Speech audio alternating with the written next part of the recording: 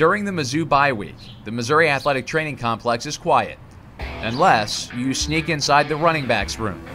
That is where you'll find senior Kendial Lawrence doing what he does every week, whether the Tigers have a game or not. We'll just watch film for about maybe an hour or so, an hour and a half, on through the day, Tuesday afternoon, Wednesday afternoon, Thursday afternoon. We'll all come back in again and just look at different things that we didn't see.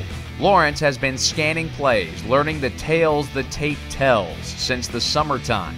That's when he would look at old game film from years ago to glean bits of wisdom and a new move or two from some of the great Mizzou running backs of the past. I want to see what those guys learned as they were in this offense, like guys as Tony Temple, and I even watched a little bit of Henry's film last year just to see how the running backs overall reacted to the way they learned the offense and how they just played it. While not mandatory, film study is essential for improvement. Lawrence loves the challenge. In this session alone, he'll review 90 plays from the Tigers' upcoming opponent and chart them all. What type of defensive fronts they line in, 3 front, 4 front, basically the blitzes and how they react to different run plays. The in-house technology at Mizzou makes the entire process easier.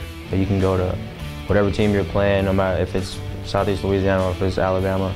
You can just click on whichever team you want and it will have a list of blitzes, runs, the different kinds of blitzes, first down, second down, third down. If you have an iPad or an iPhone or I guess on your Mac, you can load your Huddle account and it'll show you basically the same thing that the computer at the facility will. And with the Tigers entering a brand new conference this season, film takes on a higher level of importance. Us being in the Big 12 for so long, we played those guys over and over, so we automatically knew what kind of fronts and what kind of blitzes they bring. But coming into the SEC, we didn't have too much knowledge on these guys, so film really helped out a lot to just get in there to know how they line up, how they're going to react to each play.